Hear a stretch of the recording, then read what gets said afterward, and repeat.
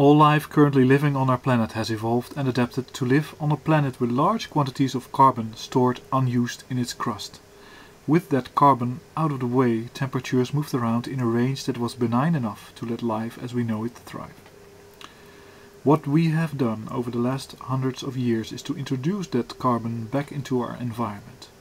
Unchecked, we will continue until there's no carbon we can economically get from our Earth crust. At that point we have fundamentally altered the chemistry of our atmosphere. Life on Earth is not adapted to that situation. If possible, species will move to areas with conditions to which they are adapted, but most life will simply die and disappear. Compare it to adding salt to your freshwater fishbowl. The freshwater fish are not adapted to salt water. A little salt is no problem, but allow the water to reach sea level salinity and the fish will simply die. Carbon is the salt in our fishbowl, and life on our planet is not adapted to high concentration. The solution is simple.